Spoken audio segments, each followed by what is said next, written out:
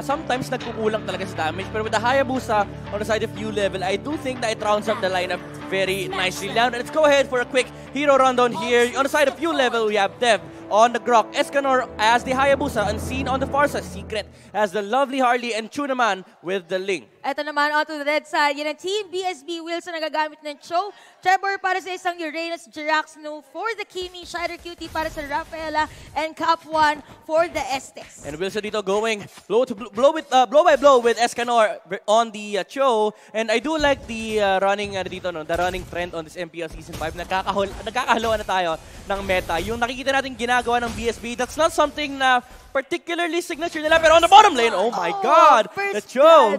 Agad dito para sa team BSB, mga kaibigan. And ito yung sinasabi niya parang Midnight, parang may hyper carry sila. So kung mapapansin nyo yung lineup dito ng BSB, towards the Jirax. Yeah, di ba? Medyo unfamiliar kasi usually yung pinapatakbo ng BSB dito is the likes of Esmeralda, the Lilia, the Caris. For Shider. Oh, for Shider, di ba? Ngayon, BSB, they're running something similar to Onyx and SGD Omegas. And on the side of ULVL naman, actually yung sa BSB nga may halo pa ng execution with the Rafaela and Estes. Tapos on the side of ULVL, this is something of an execution. Pero ito, Trevor, on the top lane, being cannon by BSB, mapapatay ng, ULVL, yung Uranus natin. Ito na, 1-1 agad para sa ating laban. Pero for Team BSB, grabe yung running gold nila. So, magandang factor to for them. Di na natin for ULVL, medyo sila dito.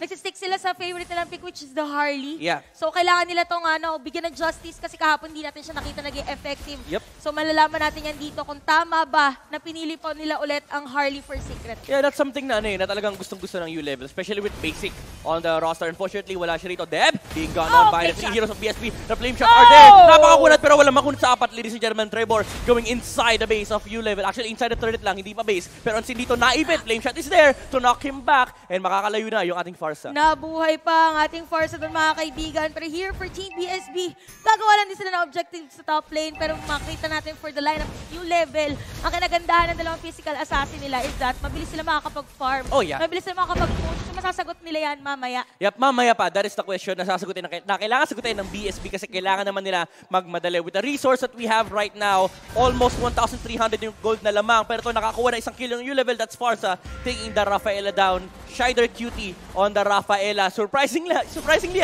siya pala may hawak nung Rafaela. Yes, kaya yun parang bagong paningin for Team BSB. Kung mapapansin natin, there's a 4-man flame shot. Another one. Getting a kill here for Team ULVL, and that is gonna be a 3-2 para sa ating score. Trevor here just delaying the rotation of ULVL onto this match. Yep, as you've said kanina, may hyper carry kasi yung BSB. That's why nakita natin yung resource kanina sobrang taas for BSB. Pero it doesn't tell the whole story kasi lahat ng gold na kay Kimi. ULVL distributed yung balancedly distributed yung gold nila dito. That's why they can fight earlier on. And ito yung nakakatakot na sinasabi mo kanina. ULVL they can definitely fight against BSB. Chu, muntik nang mamatay rito pero makakatakot pa siya. Trevor, oh my God, napakagandang Guardian's Barrier from the Grok and they will be able to secure another kill here for ULVL. Pero meanwhile, may trade-off naman na nangyari. BSB is finally getting the turtle buff for the Rafaela. Actually, kay Rafaela, hindi binigay kay Kimi, hindi pa tapos yung laban. Deb, with the wild charge para makatakbo kay Wilson.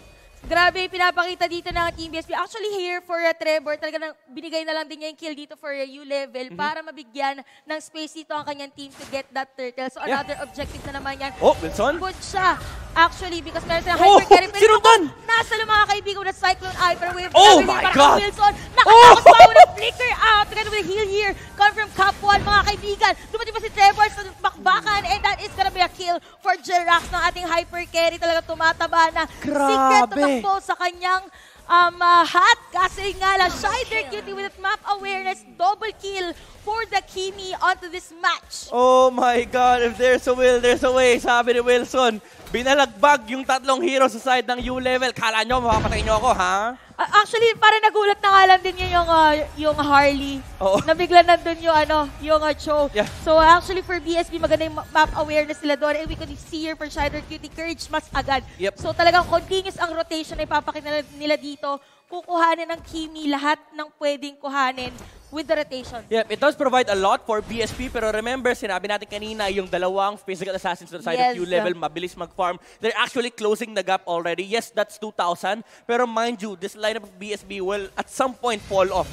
Actually, kung mapapansin nyo, for ULVL, sila yung lamang pagdating sa push. Yung sinasabi natin, ang aangat ang ULVL when it comes to objective. So, tinan natin for BSB, kailangan as much as possible, makontra nila to, knowing na yung composition nila is for teamfight or for ganking. Exactly. And now, Jerax 2 has the glowing wand. So the spike is there for BSB as much as possible. They want to utilize this against ULVL. Pero again, you have to remember there are a lot of conditions to be cleared. Number one, yung Farsa dapat wala siyang feathered airstrike kasi nakiklear lang yung minion wave. Actually, ito may nasayang isa. That's a big opportunity for BSB, especially with the new blue buff on this Kimi. Oo, tama ka dyan. Kita natin si Unseen. Napilita pala si Secret. Hinahabol din na parang Wilson natin. With a cheat kondo, mga kaibigan, nakapatay si parang Wilson. So pinipilit lang din dito ng BSB. Yes.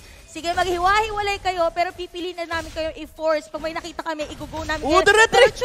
Ang ganda ng ginawa ng BSB. Nakita nila si Ling. Tumigil sila lahat na nood. Sabi niya, checkpoint mga kaibigan. Escanor will go down. Wilson making a lot of plays for BSB. Sunod-sunod na napakagandang nangyayari for BSB dito. Once again, yung turtle kanina. Tumigil silang lahat sa pagbanat. Akala ni Chu, mananakaw niya with retribution. Pero may natira. May piso atang natira sa turtle. Napatay pa nila yung buff. Nakuha pa nila yung turtle buff dito for BSB. Tama ka dyan. And for Wilson, talagang pinipigilan niya dito yung gameplay or plano ng ULVL. Kita natin, kanina nasa top lane siya, pinigilan niya yung Ling or yung Hayabusa dun sa bottom lane. Yeah. Which is a very good thing here for BSB.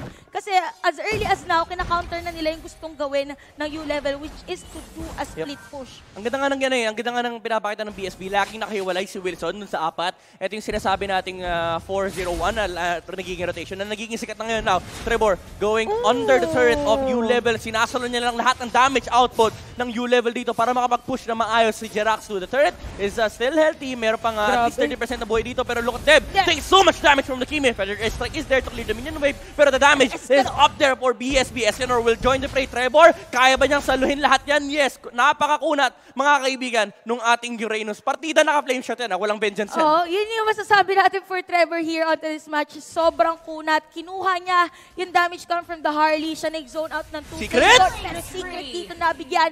Will a killing spree for Jerax. Lagi natin sinasabi si Jerax, parang siya yung uprising marksman player here for the whole MPL Season 5. Pinapatunayan niya yun ngayon with the Kimi. Deb, muntik siya mahuli dito. The BSB, they don't have the damage yet though to take down this Grok. Pero alam mo, ang laking ang laking bagay nun for the side of ULVL. This is something na basic talaga. Well, wala si basic side ng ULVL kaya siguro nawala sa kanya yun. Kasi mage ka nagpe-face check ka sa bush. That's supposed to be done by your tanks. Ang problema kasi walang tanks yung ULVL. Yes, there's the Grok, pero ang trabaho niya kasi rito is siya yung sumasalo ng mga push ng BSB. Now, BSB will be freely taking the turtle buff once again against ULVL, and this is gonna be another power spike as there's a Holy Crystal on Jerax 2. Grabe, pinapakita dito ng Team BSB, pero good thing here for ULVL. Talagang kung mapapansin nyo, both the Hayabusa and the Ling, nandun lang talaga sila sa outside lanes. Kita natin dito si Deb for the map vision with a wild charge. Samahan mo pa ng flame shot doon, mga kaibigan. Nahuli din na si Shider Cutie. Chu, nakaabang lang din naman. Nako po si Kapwa na gustong kuhanin dito. Tempest of Blades. Pero disengage na lang din. Kinuha ni Deb lahat ng damage, which is a good thing, mga kaibigan. Pero Trevor, get a kill here for Team BSB. Chu, running low for his life. Ito na si Barry Wilson natin.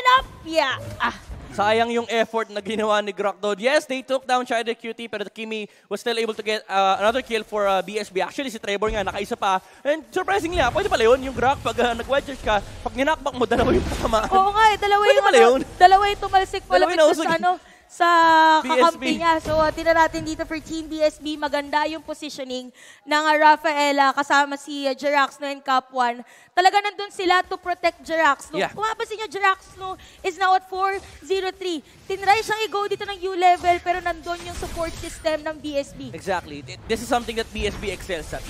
Yung protection sa kanilang marksman. Look at Trevor, lagi siya nasa harapan. Talagang hindi niya tatantanan. Sige, bigay nyo sa akin lahat. Ako na ang mundo ng BSB. Basta ligtas lang ang kanilang lugar. Look at them! Naipit! Sa gitna ng BSB. Si Trevor nandun pa rin sa harapan. Wala pa rin damage at tinatanggap. Ito na! Nabigyan Ayun na, si Deb, mga kaibigan, unstoppable dito for Jirax. No, grabe yung zoning na ginagawa ni Shider Cutie at ni Trevor kanina. Imagine, guys, two players on the front. Secret dito, napakasatang smoke pa yung Wilson. And lahat ng kill majority binibigay dito for Jirax. No. Healing galing, ladies and gentlemen. Anti-Encov ang lineup ng BSB. Lahat tayo healthy. With Rafael and Estes pick, look at Trevor. Grabe, he is still yet to fall down below 50% HP in this game. Yes, there was one instance na nandun sa mitaas, napababa siya. Pero there's no damage on the side of ULVL to take them down. Oh, tama ko dyan. Tapos si Cup 1 ngayon, meron ng immortality. Oh. So parang hirap na ngayon for ULVL to target kung sino ba talagang uunahin.